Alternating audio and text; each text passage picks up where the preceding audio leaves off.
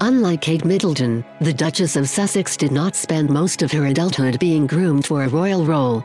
Before entering the royal family, Prince Harry's wife was a successful actress, and her big break was her appearance on legal drama Suits.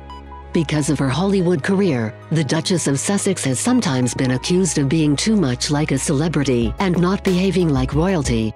However, according to royal watcher Ashley Pearson, the former actress chose a university course which could not have been more perfect for her royal role. In 2019 Channel 5 documentary Meghan Markle, Movies, Marriage and Motherhood, Miss Pearson said, "International relations and basically, showbiz. It is a perfect combination for someone who is going to be in the royal family. There is a lot of showbiz involved in the royal family and, no one talks about it, but it is like being an actress. You have to be so excited to meet people, some of whom may even say something that's a bit insensitive or rude. You still have to make small talk and still smile all the time. You get your picture taken."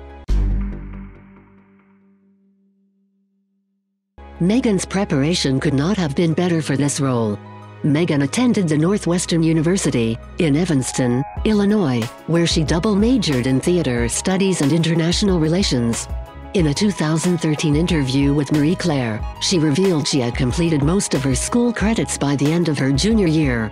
For this reason, she was able to accept an internship at the U.S. Embassy in Buenos Aires during her senior year.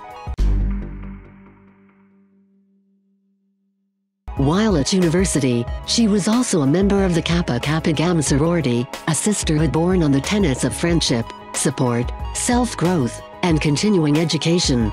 To celebrate her nuptials last May, KKG even released Meghan's 2000 to 2001 sophomore sorority portrait.